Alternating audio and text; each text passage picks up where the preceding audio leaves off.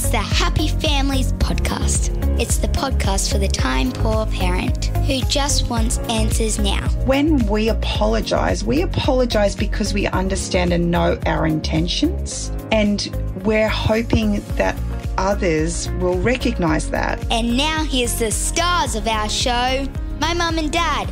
Hello, it's Dr. Justin Coulson. I'm here with Kylie, my wife, mum to our 6 kids. I'm the founder of happyfamilies.com.au and the author of a bunch of books about making your family happier, including 10 things every parent needs to know. If you're a parent who is time poor and wants answers right now, we have an answer for you about how to get the kids to apologise when they do the wrong thing and how to restore relationships at home when siblings fight with one another.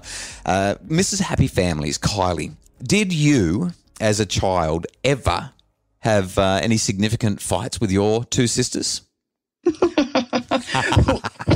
What sibling doesn't? Yeah, it's kind of like that, isn't it? I really would love to meet someone who can say no. Well, only children have never fought with siblings because they don't have any. So we came across some research recently that I think is fascinating, really important and worth spending a few minutes on.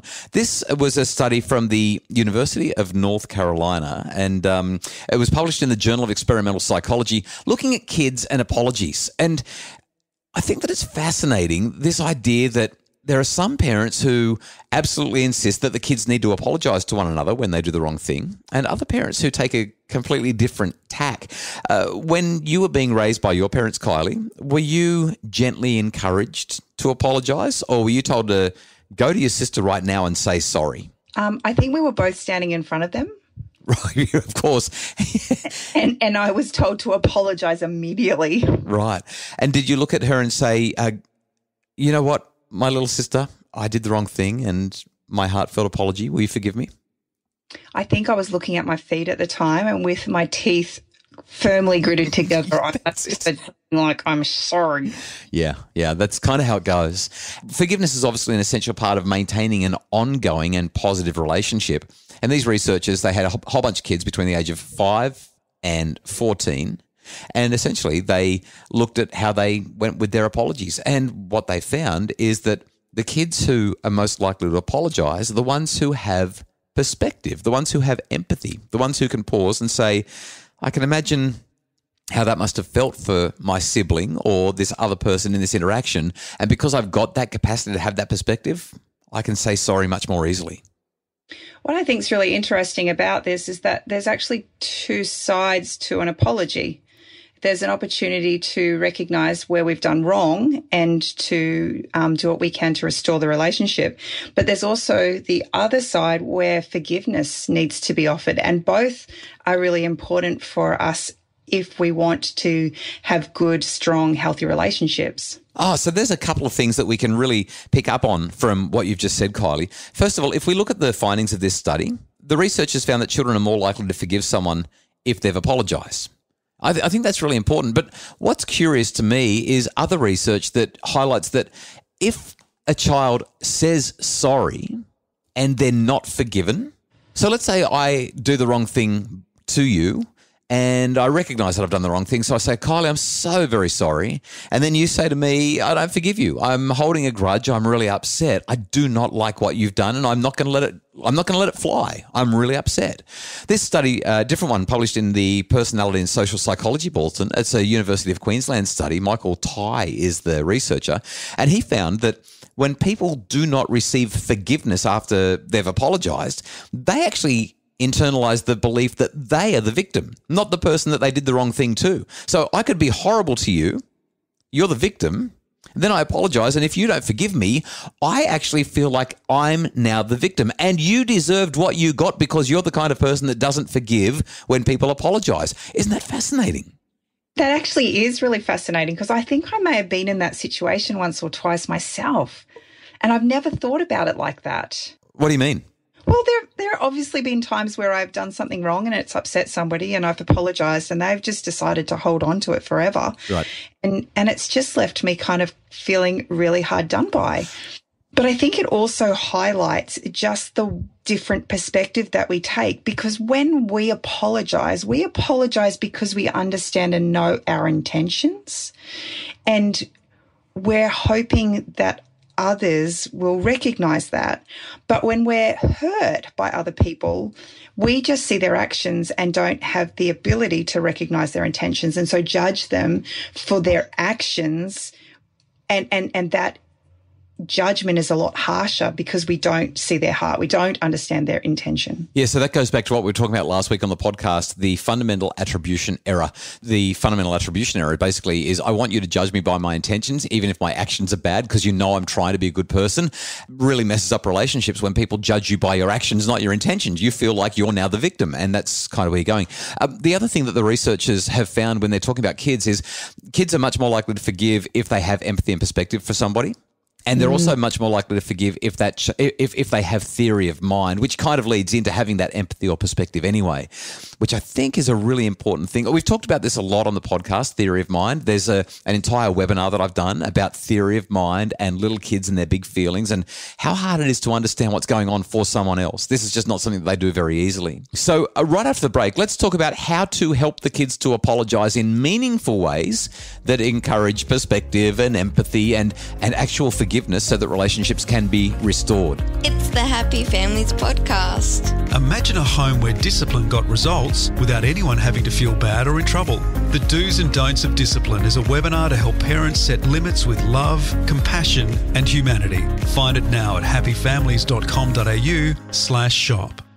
It's the Happy Families Podcast, the podcast for the time-poor parent who just wants answers now, and everybody is wanting to know how to help their children apologise. Well, you can get them to say, I'm sorry, in which case they'll spit it across the room with their eyes glaring at their sibling. But I think that there are better things that we can do, Kylie, and it's actually not rocket surgery. It's doable.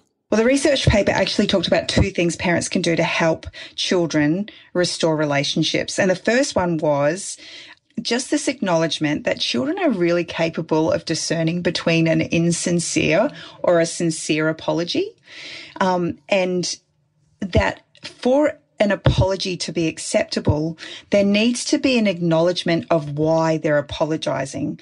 And this is something that you and I have talked about on the podcast before. So can you talk us through what would be the appropriate steps or foundations for a sincere apology? Yeah, and this segues or dovetails so neatly with the second area that the researchers highlighted, which was helping kids to understand perspective, empathy, which means that they need to have at least the capacity to sit with you. So a couple of things. Number one, it's very, very unusual to be able to get an apology to be meaningful when emotions are hot, when everyone's in the heat of the moment, when everybody's angry at their sibling and they're saying, she's a bad sport or he took my homework or whatever it is. It's very, very unusual that kids are going to say, actually, yeah, I've done the wrong thing. You're right. I'm so sorry. Please forgive me. That just doesn't happen. So the first thing is, have the conversation when emotions are cool. Everyone's taken a step back, had a bit of a breather.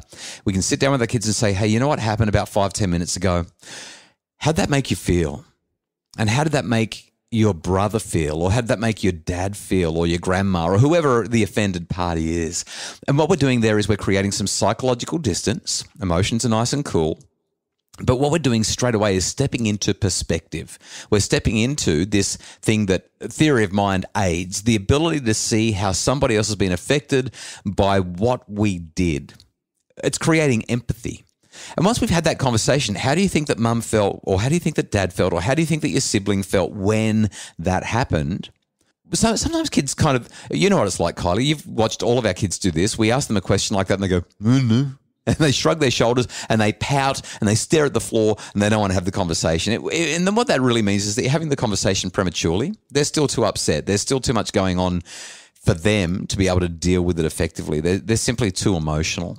But you will get to a point where they'll start to talk about things. So leave the room, come back in 5 minutes and say, hey, let's try again. We didn't do so well last time. How'd they feel? How'd you feel? How'd I feel? And you want to get a 360 perspective, not just the victim, but everyone. Because when there is that kind of conflict, everyone is, to one degree or another, a victim of some kind. The family has been fractured because of the conflict. And we're trying to restore all these relationships. And this is where it gets really interesting. This is kind of like the explore, explain, empower, the 3 E's that I talk about all the time. We're exploring, how did you feel? How did everyone else feel? Then we do a quick explanation. You know, when this happens, our family really Feels kind of horrible, doesn't it? And then we empower. What do you think would be the best thing to do from here? The great thing about asking that question is that the kids typically don't feel overly cornered, but they're usually fairly willing to say, okay, I need to apologise. I need to make it right. I need to fix things up. And then, Kylie, we just step into what a really great apology is. So in our house, we usually use your 4-step approach to an apology. Would you like to talk us through that? Yeah, okay, really simple. 4 steps. Number 1, I'm sorry. Number 2, because. Number 3, here's what it did to you. And number 4, will you forgive me? It's really that simple. So let's say that 2 of the kids are having a fight and we chat with them and they agree that they need to apologise, or one of them needs to apologise to the other one. She'll say, I'm sorry, Annie, for yelling at you and calling you names. It made you feel horrible. Will you forgive me? And it's really that simple. It needs to be like a 6-second apology, those 4 steps. The words are so important. I'm sorry. And then explaining what you did and how it affected the other person with a follow-up question right at the end. Will you forgive me? And this is the critical thing, because quite often when somebody says, I'm sorry, what's the obvious and immediate response that so many people will give? They usually say, it's okay. Right. And the thing is, most often it's not okay. It's not okay that they called you a name. It's not okay that they stole something, hit you, or did whatever it was that they did. And when we say it's okay in response to an I'm sorry, what we're actually doing is, rather than forgiving the person, we're brushing over the act. Yeah, that's right. We're almost saying the act was not acceptable in the moment, but now that you've acknowledged it, I'm going to allow the act to have occurred. I'm going to accept that it occurred and move on. And I just don't think that's the right message that we want to be encouraging our kids to absorb and to even perpetuate. What we want to do instead is say what has happened is wrong, but we forgive the person and then we move on. It's a different process. I think the 2 most powerful steps for me when I listen, even just listening to you talk about this now, is this acknowledgement of how it's actually impacted the person. What I've done has actually really hurt them. And by us being able to acknowledge, or our children being able to acknowledge how it's hurt them, really validates their feelings. And then to ask that question, will you forgive me? It shows a level of humility. It shows an acknowledgement that I've actually fractured the relationship that we share and I want to restore it. That's the critical element. And I'm so glad that you've picked up on that. Ultimately, will you forgive me is an act of humble recognition. And that changes relationships. That's where we teach our kids what a true apology really is. Well, I am sorry that I'm not right there with you, honey, right now. I don't know if I need to forgive you for that or not. It's kind of self-inflicted, isn't it? But hopefully for any parent who's got kids who kind of get stuck into each other every now and again, or who make missteps, and that's pretty much all of us, hopefully these ideas around teaching kids how to better apologise will be helpful. And it works with kids from about the age of 2 or 3 all the way up to fully grown adults and beyond. The Happy Families podcast is produced by Justin Rulon from Bridge Media. Craig Bruce is our executive producer. If you'd like more info about making your family happier, you can find it at happyfamilies.com.au.